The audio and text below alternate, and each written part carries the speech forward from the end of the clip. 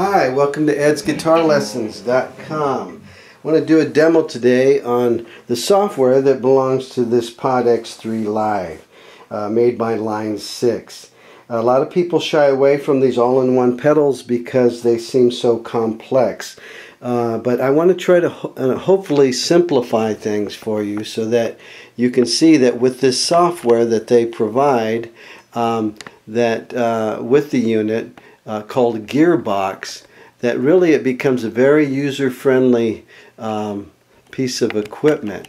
And it kind of, if you're like me, I need a visual. I got to see things, you know. I'm more of a visual person, and so seeing really kind of helps you to know what you're doing, you know, instead of a bunch of little boxes that don't make any sense. So that's what the purpose of this Gearbox software is for, is that you might be able to see the actual things that's taking place in the unit. Okay, and on the screen here you can see that when you turn on Gearbox, in fact I'll restart it just so you can see it start. Okay, but it's connected. The pedal is connected by a USB cable into my computer. I go to the Gearbox software right here, logo, and click on it. There's Gearbox. It opens up. It's loading whatever's on my unit, and you're going to see it kind of load into the boxes on the left side of your screen. And basically there's 32 banks, okay, that show up here, that on the left, that tell you exactly all 32 banks. It tells you the names of the patches that you have in all 32 banks times 4. So this is about 128, something like that, patches that you can load into the unit. So there's a lot of space in here to set up your system. And of course, it's recommended that, you know, the ones that you're going to use for gigging, you want them all in you know, close to each other. So you load, you know, the most popular patches that you have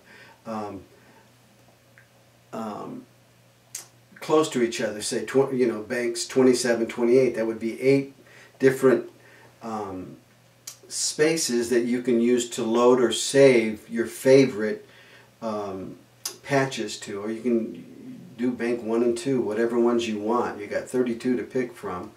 It's loaded with already, it comes with a ton of preset patches, you know, everything from Hendrix to you know, Eddie Van Halen, just weird sounds. And so there's a bunch in here already.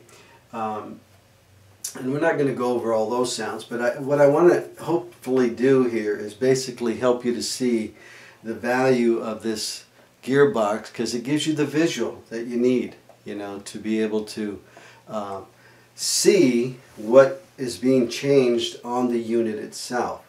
Okay, and so what is also a nice feature about these units, whether it's Line 6 or Digitech or whoever that make these you know, multi-effects pedals, is most of them do this amp simulation. Okay, so they're simulating an amp, and what you heard me playing there was a patch that I created, trying to, you know, figure out or use the different settings that maybe Hendrix had. He used a Marshall amp, so I selected a Marshall amp. You click on amp here, and it brings up the amp that you want to, that you're looking at, that's loaded in this particular patch in 19B. Okay, that's where I got it. Yeah, 19D is where this is located at. So in 19D I have a Marshall amp setting, but there's a drop-down menu here. If you wanted to change the amp, you didn't want a Marshall, so you just click on it and out opens this big box, drop-down box. It has all the different types of amps, everything from a tiny Tweed to Vox to Mesa Boogie to Soldanos to and different eras too, 60s, 70s, 80s, 2003. I mean, it has all kinds of different amps in here. Fender and Marshall, of course, and high gain, and so and if you select like a Fender amp, it looks like a Fender amp front, so it kind of helps you to see how see the amp that they're talking about. That's a Vox, and that looks like the Vox settings, and with those chicken knobs there. That's exactly how it looks on a Vox. If you select a small Tweed, it looks like a small Tweed amp. Okay, 1953, which is an older style amp. Here's a Gibtone, so it's like a Gibson amp. Okay, 1960 era. Okay, and and here would be like a where's it at? This would be like I'm pretty sure this is emulating a Mesa Boogie style amp. Okay, it says tread plate Cali on it. So you have all these different settings that you can use here, and or amps that you can select. Okay, and I'm going to go back to my scroll down to get back to my Marshall that I had for Hendrix, which I can't find now. There's so many, it's unbelievable. Jumper 68 Plexi Jump. Okay, so that's the one that I had for Hendrix. Okay, that's the sound that you heard me playing at the beginning. Okay, with the 412 cabinet. Okay, and so you can select the type of cabinet that you want to use. 112s, 1x6, 2x2s, 212s, 4x10s, blackface, Tweed, all kinds of different cabinets that gives you, emulates the sound of those type of speakers. Is it perfect? No, but it's really close to sounding like that particular type of speaker. Okay, so pretty cool. You can add an amp. Okay, so it gives you all those amps included in this unit. Okay, it emulates the sound of them. So we're going to go down to this next line here that actually shows you what's plugged into the amp. Okay, or the signal chain, or this would represent the stomp boxes that you're plugging into the amp. Okay, so you can have a gate, a wah, stomp box, delay. You can have a looper there. This is the amp, a compressor, equalizer, volumes, a modulator, and a reverb. Okay, so you can add that. You can turn them on and off, but it gives you a visual of like what you would see on the floor if you had a whole bunch of stomp boxes connected together. Okay, and so so what we see here on the gate, I have a gate turned on and set at 69 decibels. The wah is turned off, and now I just turned it on. You just click on it to turn it on or off there. The stomp box is a tube screamer that it was in play on the sound that you heard. No delay, it's turned off. The amp, of course, is the Plexi jump lead. And one other feature about the amp that when you click on it, this opens up the cabinet room there, that you can actually put the microphone wherever you want it, because you're going to mic the amp, so you can put it far away or you can put it right up against the speaker cone. you can select over here the type of microphone. Here is a 57 style, you know, Shure 57 on axis, Shure 57 off axis. Okay, so in other words, it's on, straight on, or it's tilted slightly. You can have a dynamic microphone, 421, or a 67 condenser mic, which of course they're a lot more sensitive. So it depends on what you're doing and where you want to put it. You can place it wherever you want. Very cool feature, and it does change the sound of it. Okay, and it emulates you actually changing the placement of your microphone on the cabinet. Very cool. Okay, you can have a graphic equalizer. Okay, and this is, of course, everything on this side, on the right side of the amp, would be after the signal going into a mixing box type thing. Okay, and everything on the left side would be before the amp. So that's plugged into the amp, and this is the output afterwards into the mixing board / into your amp. Okay, so you can have before and after effects, which also affects the sound. So we have a graphic equalizer, the volume pedal. If the wah-wah's on, of course, it's going to eliminate the one and only pedal, volume pedal. It's either going to be one or the other, volume or wah. Got a modulator, modulation. In this thing, because Hendrix used a Univibe, that's what I selected.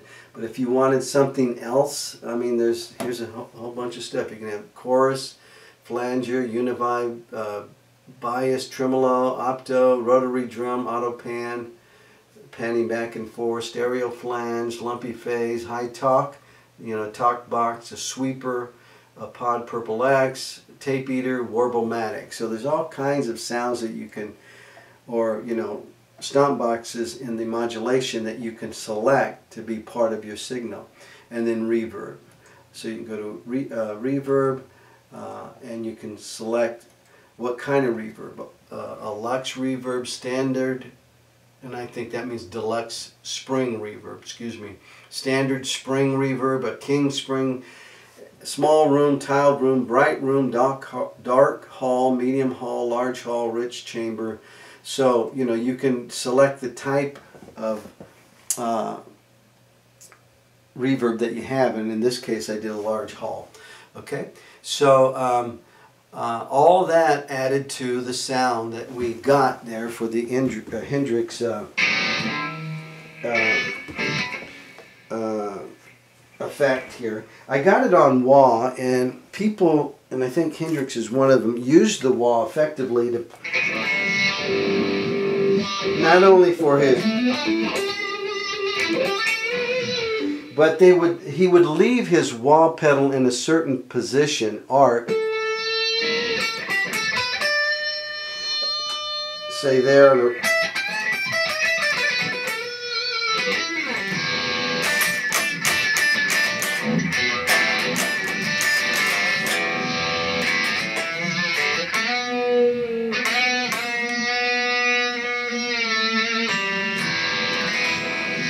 to get a certain sound. So you can use the wah as a kind of a tone thing, and then you of course click on the button on the toe of the actual pedal, and you can turn the wah off. So now it's just straight up.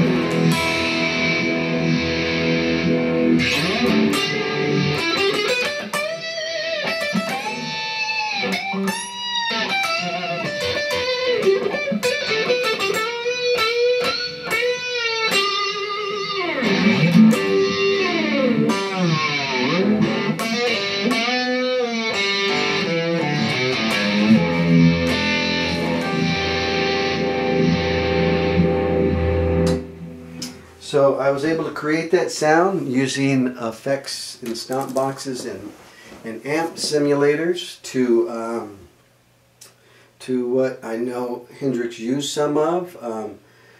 He also used a phaser, a fuzz face, and I guess I got rid of that. But I had a fuzz face in the loop, and evidently I accidentally, by doing this demo, got rid of it. But you can add a fuzz face, because he definitely had that sound in there. And so not to delay any longer, or to carry this on any further, I just hope this helps you to see that this is a visual of what's happening inside the Stomp Box. So it gives you a little more of a visual understanding of what's happening, and hopefully it makes it simpler for you if you're a visual person to see that. Don't be afraid of these Stomp Boxes. Go ahead and purchase one, and of course I'm demonstrating line 6. Make sure that it does have user software. Fender Fuse software is it's very similar to this software here. Some have more bells and whistles than others, but Fender Fuse software that comes with the Mustang 1, 2, 3, 4, 5 amplifiers, it comes with them free of charge. Also is very similar to this. It has a user interface that you can see what you're doing, and so think of it as a computerized virtual Stomp Boxes that you adjust just on the screen instead of on the floor. Then of course you go down to the box and you save it. So say you got all your settings that you want, you got the sounds that you want, you tweaked everything that you wanted tweaked, added whatever Stomp Boxes you want. Then you go down to the unit, and there's on the top left, on the left side of the screen, there's a save button. You hit save, you turn that button to scroll to wherever you want to save it, whatever bank, 1 through 32. So you turn the button, the same one that you just hit save on, scroll to whatever bank you want it to be saved to. Once you go to 28, it's going to give you the option of 28A, B, C, or D. And as you're turning it, the knob, it'll give you that option. And once you find where you want it to be saved to, then you hit save again, and it saves whatever you did here on the screen on that box. So I hope that helps you. Thanks for watching edsguitarlessons.com. And if you have any comments, just write them down below, and I appreciate your comments and or questions that I might not have answered. Let me know, and I'll try to get back to them as soon as I can. Have a great day. God bless. And again, thanks for watching edsguitarlessons.com.